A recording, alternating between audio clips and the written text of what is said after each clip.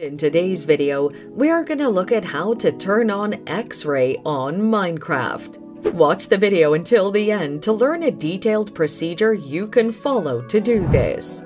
Ensure you have the Xray pack downloaded and installed in your game.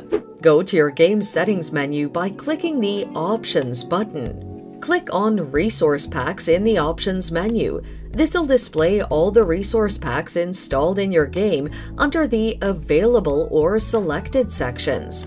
The Xray pack will be under the Available section if not activated. Hover over it until an arrow pops up alongside it and click on the arrow.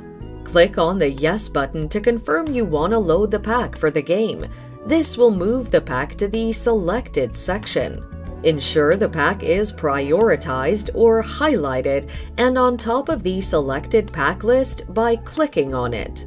Click on the Done button at the bottom of the window to exit the menu.